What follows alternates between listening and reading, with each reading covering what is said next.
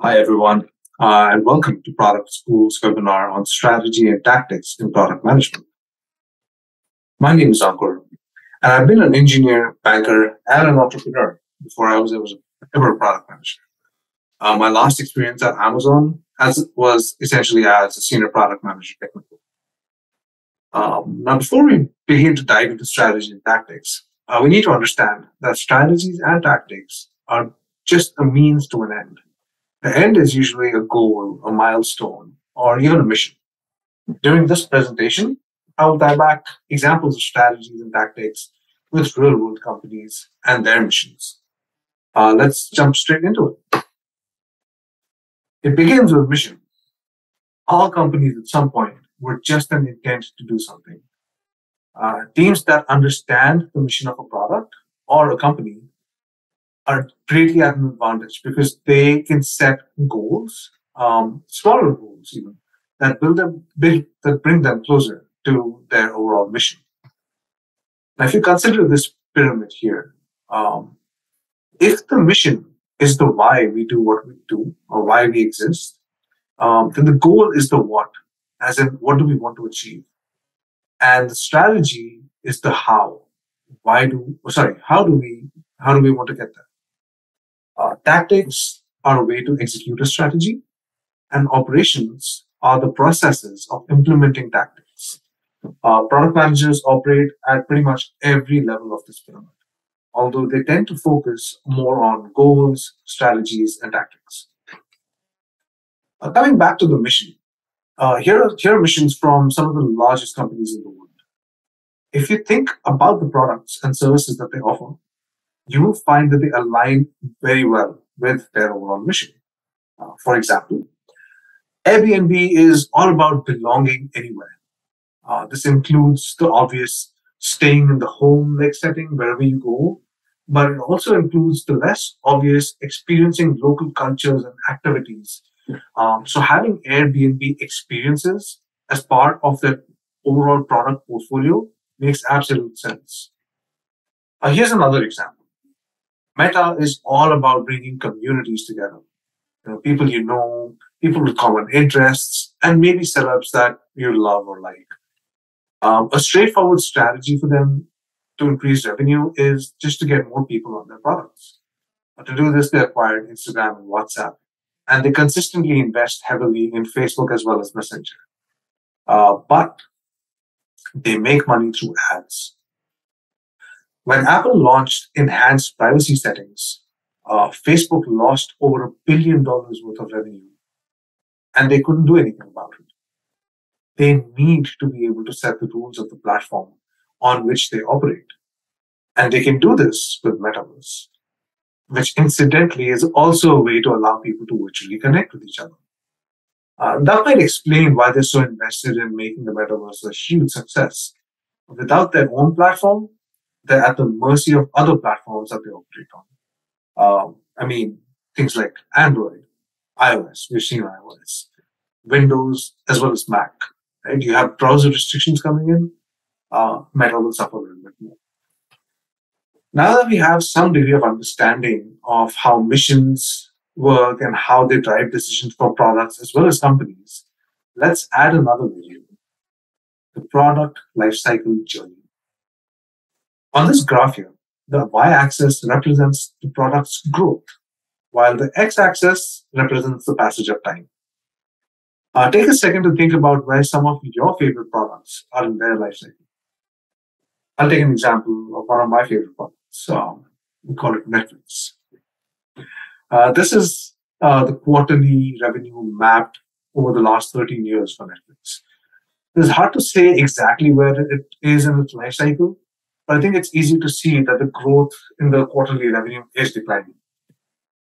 As a means to counter this, they increased subscription costs, which was effective in the short term to boost growth for a couple of months, but it does not sustain long-term growth. There have been localized attempts by Netflix to clamp down on account sharing across area codes. Me and my sister live in different countries.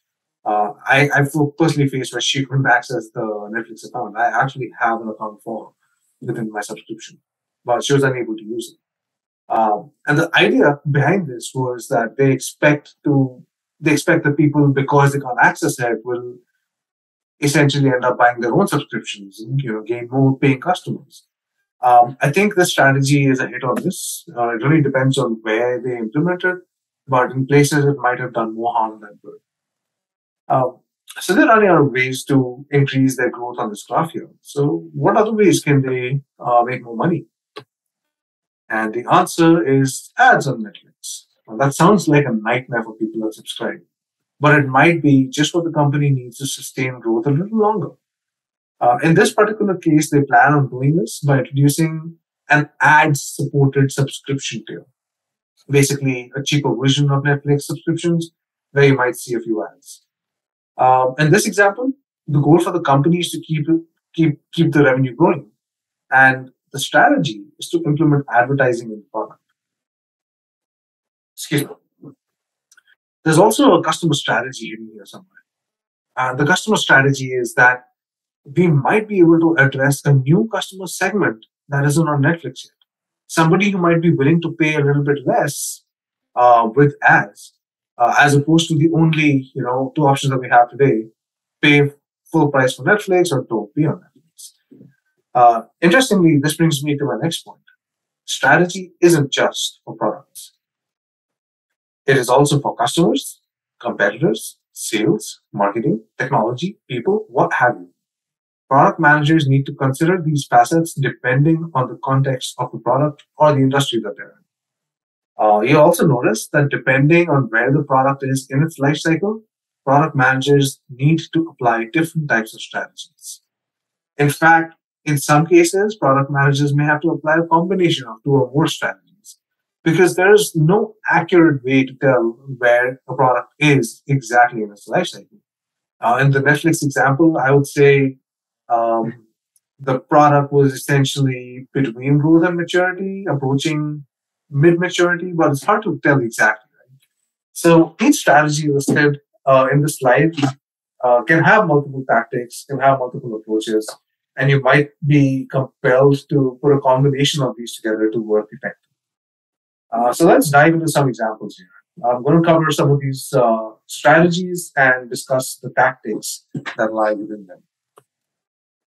So the first strategy is a product launch strategy, and here's some tactics within the product launch strategy. The first one is niche to broad. You've seen this very popularly with Facebook. They focused on the academia of Harvard, then moved on to different colleges or universities across the country, and then eventually segmented out to different continents. Today, they cater to everybody. There is no restriction. But this approach of niche to broad niche to broad created a demand for it. It created an acceptance that, hey, people that are really smart, people that understand socials, and people that are in universities, the cool hip kids, they're using the product. I don't know if anybody uses cool or hip anymore, but I just did. Anyway, so the idea is that, hey, there's a segment that has already shown acceptance and adoption of this product.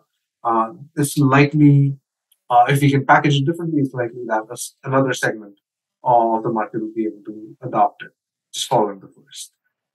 Tesla was actually launched as a sports car initially, and Fitbit was launched for athletes and fitness enthusiasts. The second one is limited edition release, or as I like to call it, the luxury segment syndrome. It's because it's actually used primarily in the luxury segment to jack up margins and prices. Ferrari, Mont Blanc, Air Jordans, all known to have limited edition products and all known to get sold like hotcakes despite their excessively high prices. The third one is limit the supply of the product. This is very similar to the limited edition tactic, but they will make the supply available after the demand builds up. So Hershey's released a 3.5 pound version of Reese's candy for Thanksgiving specifically. 3,000 units, all sold out in 2 hours, and they released the next batch. This ensured that they weren't left with leftovers in case there was no demand. I believe that limiting the supply actually may have increased the demand because of the urgency of Thanksgiving coming up in the next week or so. Finally, we have the early bird incentives. Every concert, stand-up comedy show, conference, or sports event that you've ever attended would likely have had this incentive. Typically used to drive up sales ahead of events or product launches to ensure enough runway to deliver the product. Think a similar concept that we have is crowdfunding. It's not exactly the same thing, but you can essentially subscribe to a service or a product at a lower price, and it gives the founders or the organizers enough of a runway to deliver on their promises. The second step in the product lifecycle focuses on scaling for the product. And it becomes scaling rapidly across users, transactions, and or sales. Anything that can generate long-term revenue or result in long-term savings. The first one in this case, parallelizing development and monoliths to microservices, it's a little bit more technical. Some of you may not understand what this is, but essentially what it says is that when you're creating a product or developing a product, design it as a collection of small independent components instead of one large monolithic system. This helps reduce bottlenecks, enable parallel development because you've got separate sections coded, have separate applications. It makes issue identification easier, identifies bottlenecks more easily because one system is broken as opposed to the whole engine. And it also encourages integrations because all of these small systems are already integrating with each other. You can simply build on that philosophy and integrate with third-party applications. All of these things that I've described are useful for scaling a product. The second option that we have is economies of scale, and it allows market leaders to lead in two things: selection and price. Both Amazon and Walmart are known to be able to offer the lowest rates to customers in some specific areas, and they own a significant portion of the market in their respective fields. Then we have cross-platform operability, which refers to the availability of a product on multiple platforms. The most common everyday apps like Word, PowerPoint, Calendar are almost seamlessly integrated with hundreds of other apps and services. That's why it's an easy choice for people like me, because I don't have to worry about things like Calendly being compatible with my Outlook calendar. Just kidding. I use Google. And then we have product sustenance. Once the product goes through its entire life cycle, companies, products, they begin to lose users and customers. This is especially true for non-critical products, things like Facebook, Netflix, PlayStation subscription. I think Facebook has already seen it. There's news articles all over, saying that Gen Z and millennials don't use Facebook anymore. Probably true. Anyway, but in order to keep users engaged and tied to the platform, product managers use sustenance tactics. These are hard, but they can be effective. The came for, stayed for is a really bad heading, but it describes the phenomenon well.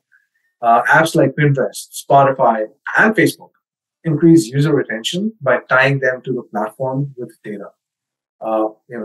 Your friends, the groups that you follow, the pictures that you posted, the apps that you've installed, your specifically curated feed. For Spotify, it's playlists, artists that you follow, recommendations. It's personalization. You stay for personalization and your data. The second one is building a new business line. Amazon began as a bookstore, expanded to selling everything under the sun, then expanded to providing cloud services through AWS. Along the way, they introduced Fire Stick TV, movie production studios, household devices, phones, games, you name it. One of these new business lines now brings in an overwhelming majority of Amazon's revenue. It's AWS, just in case you're wondering. That's one way to discover how to keep your growth persistent. And then we have the final additional tiers sort of example, and I think we saw part of it earlier with Netflix's ad tier. Spotify's family tier is another way to maximize revenue from the subserved and the underserved customer segments, but it's largely targeting a broader segment of the market. because your primary segment is no longer yielding benefits. Uh, and the last one we have is the product reinvention tactics. Um, Product reinvention isn't just used when products hit maturity. They can also be used when the growth is slow or products are failing. Let's take a look at some of these tactics here.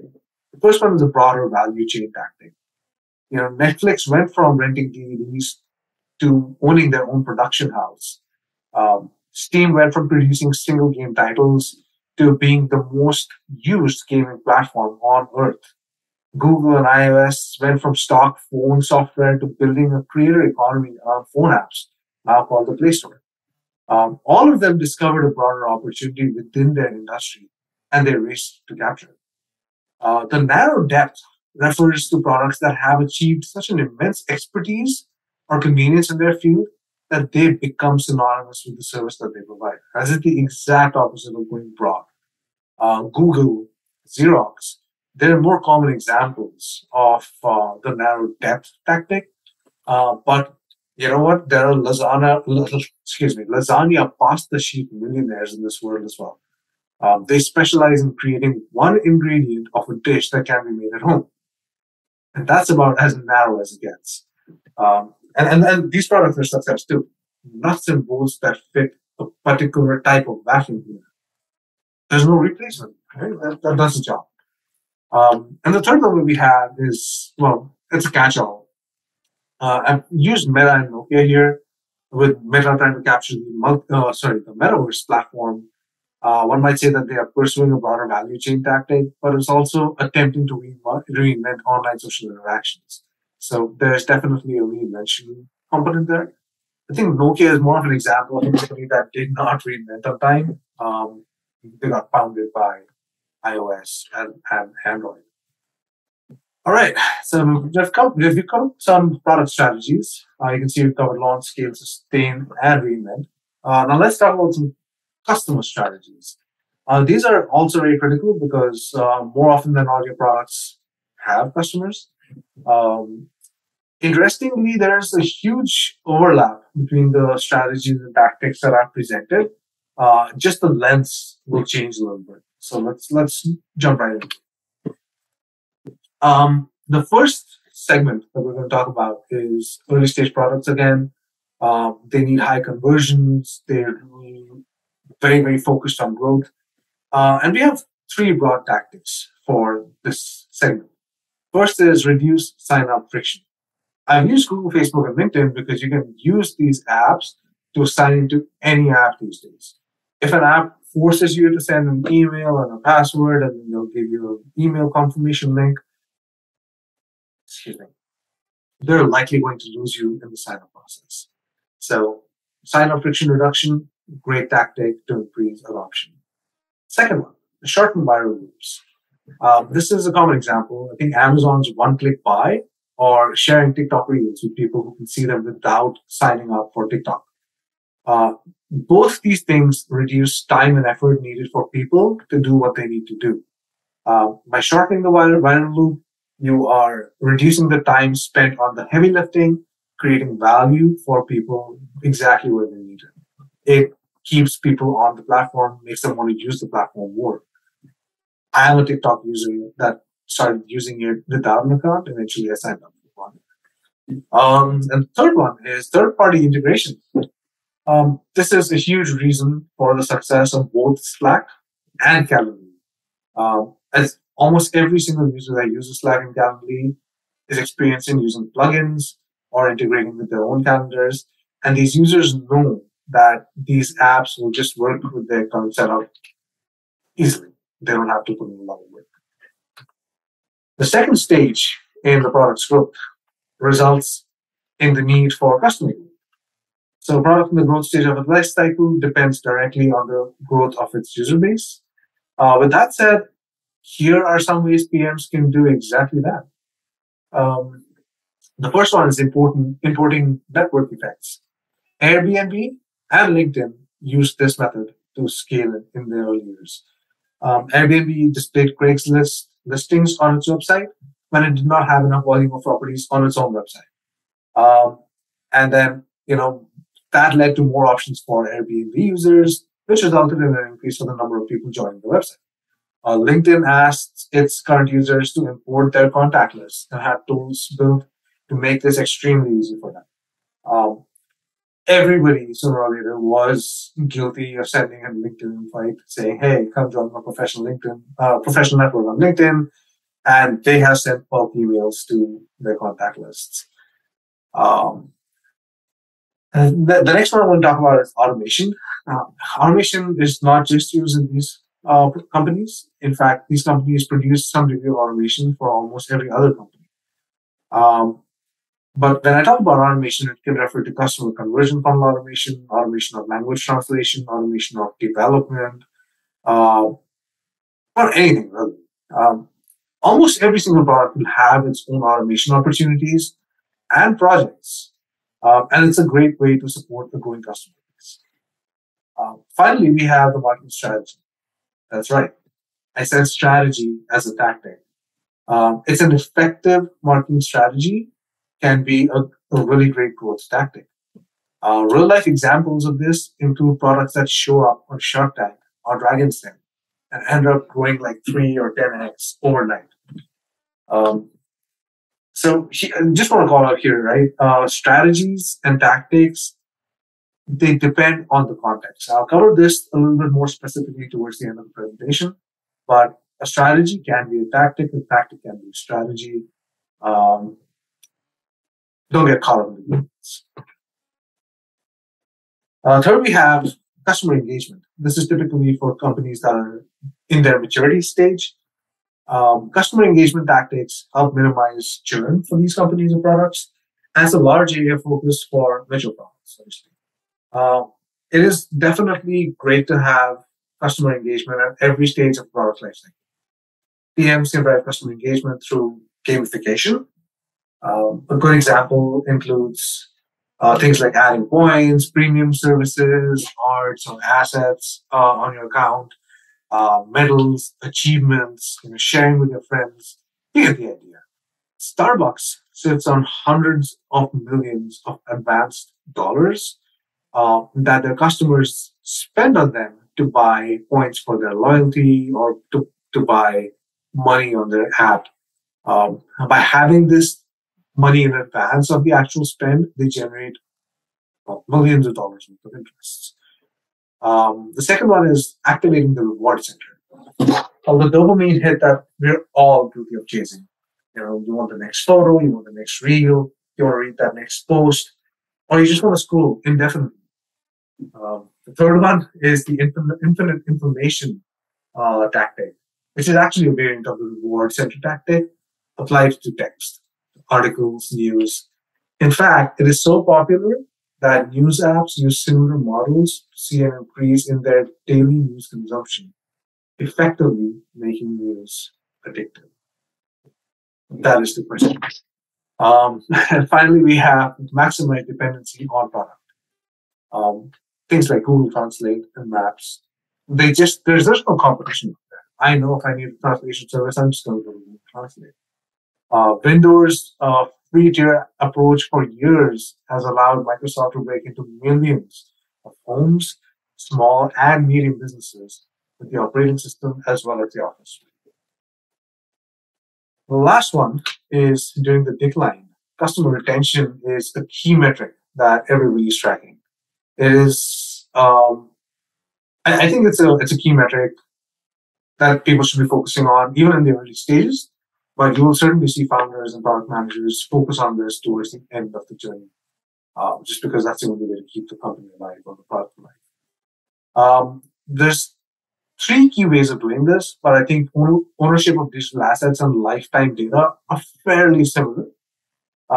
They're fairly similar in that they're unique to every single user and they hold some key value for them. Digital assets usually refers to things like websites or files or patents that may provide monetary benefit as well. So Shopify is a very unique case. Things have crypto wallets and you tend to lose your accounts, but you'll never close it as long as you have money in there, right? Lifetime data is just your friends, your photos, stuff that you posted for years and years and years. Uh, you might not be an active user, but I see very few people going there and saying, "Let's delete my account." It definitely has a little bit of a kick there. The second one is maximizing dependency. We've seen this before, and we've seen the exact same examples. But dependency is also a product lens, and it's also a customer lens. It drives both retention as well as engagement. Um, so it's easy to notice how the two might be related, right? The retention and the engagement. So this is one of those examples which tend to be really high impact, that tend to affect more than one strategy at a time. So you want to look out for more of these as we move forward. Now this covers some real life examples of actions product teams and companies take to achieve specific outcomes. One thing that is common in all of them is that they are all rooted in strategy. All right, so we're almost at the end. Let me take a few minutes to call out some important aspects of what we've covered.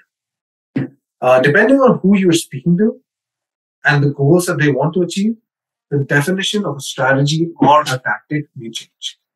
A scaling tactic like using microservices instead of monoliths from a product perspective might be a microservices strategy from a technology perspective, which may consist of several tactics to implement microservices. Now, how do you implement it? So the change in perspective changes exactly what we're talking about. It's also important to note that a strategy can be a part of a tactic, and a strategy can be a part of another strategy. So again, because this is fluid, don't get caught up in creating these distinctions. Uh, when you have the North Star in front of you, when you have the goal in front of you, it's easy to tell the difference between what a strategy is and what tactic is. The second column, or the second outcome, is what works for one product does not always work for another product. I'll cite the example of TikTok and Instagram. There is one minor difference between these two applications. Excuse me, I apologize. Instagram is meant for people to connect with friends, family, interests, things that you're already sort of related to or have a relationship with. While TikTok is meant for people to get popular by posting TikToks, or it's meant for people to discover popular content. Unfortunately for Instagram, science shows that discovering new content is more rewarding to people than seeing the updates of friends and family. Um, with such a minor difference, Instagram's strategic approach to try and become a content discovery platform completely backfired when influencers threatened to boycott the platform, fearing loss of their following. I'm not sure if you've heard about this, but essentially Instagram has a search function, which is where you get to discover, and then they have a home function, which is curated for you. TikTok also has something similar. They have a for you and discovery section. But the difference is that TikTok lands on discovery, whereas Instagram lands on your curated feed, of your friends and family. They try to switch that to make it a more of a discovery platform, and that's essentially what took a hit. I think there's articles on this if you just Google it. It's really interesting phenomenon. And the last outcome that I would like to talk about is, as a product manager, you will have constraints on what all you can pursue. You may have 10 great options, but you will need to choose based on your time and your resource constraints. Prioritize those strategies and initiatives that deliver high impact or a multiplier impact or magnifying impact. A good one is increasing dependency, right? It does have an impact on the company's business, on the customer's business, the customer's experience, what have you. So this is important. This is the heavy lifting of a product manager, thinking about what are our different options, what can we combine, what should we not do, what should we do, and coming up with a lean, high impact roadmap. That's what's important. Well, thank you so much for attending the webinar this afternoon. I really appreciate your attention. If you would like to see more content from me, please connect with me on LinkedIn or follow me there. Have a great rest of your day, everybody, and thanks again.